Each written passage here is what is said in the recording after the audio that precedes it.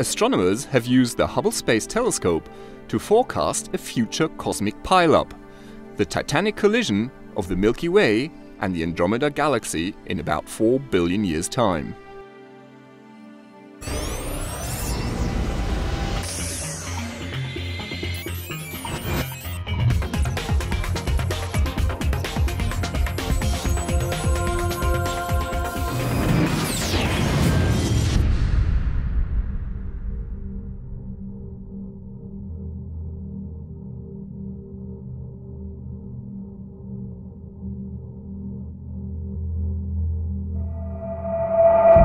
The Andromeda Galaxy, some 2.2 million light-years away, is the closest spiral galaxy to our home, the Milky Way.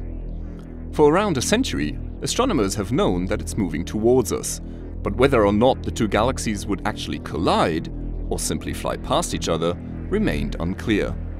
Now, a team of astronomers has used the Hubble Space Telescope to shed light on this question by looking at the motion of stars in the Andromeda Galaxy. Okay, we wanted to figure out how Andromeda was moving through space. So in order to do that, we measured the location of the Andromeda stars relative to the background galaxies. In 2002, they were in one place, and in 2010, they were in a slightly different place. And that allowed us to measure the motion over a period of 8 years. The motion is actually incredibly subtle and not obvious to the human eye, even when looking at Hubble's sharp images. However, sophisticated image analysis revealed tiny movements that the scientists were able to project into the future.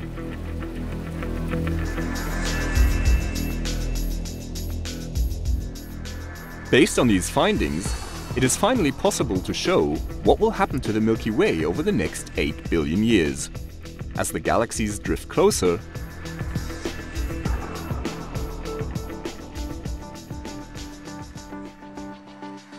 and then collide and gradually merge into a single, larger, elliptical galaxy with reddish stars. And yet the solar system should in fact survive this huge crash. No, the reason we think that our solar system will not be much affected by this collision between the Milky Way and Andromeda is that galaxies are actually mostly empty space. Even though our galaxy, as well as the Andromeda Galaxy, has 100 billion stars in it, they're very far apart. So if two galaxies actually collide with each other, the stars basically pass right between each other. And the chance of two stars directly hitting each other is really, really small. So the likelihood that our solar system will be directly impacted by another star, for example in Andromeda, as we collide with it, is really, really small. Well, if life is still present on Earth when this happens, the changes in the sky will be quite spectacular. Now, they will be very, very slow because the timescales on the scales of galaxies in the universe are very, very long. So you have to think millions of years. But even then, over these timescales of millions of years, we will see big changes. If we wait a few billion years, Andromeda will be huge on the sky. It will be as big as our Milky Way because we'll be very close to it.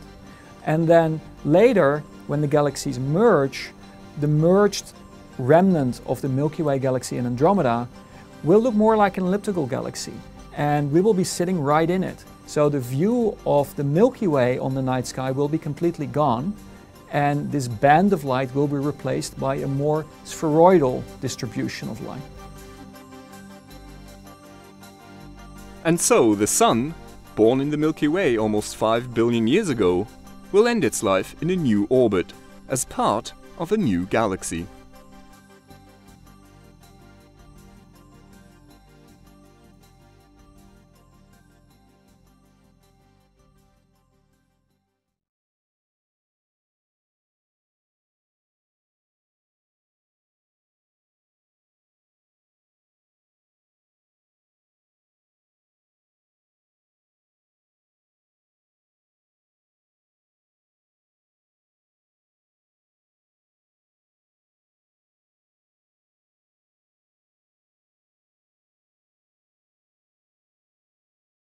Now that you've caught up with Hubble, make sure to get the latest from the ground too. The ESOcast highlights the best of the European Southern Observatory and its powerful telescopes that observe from high in the Chilean Andes, at the Southern Hemisphere's best-known sites for astronomical observations.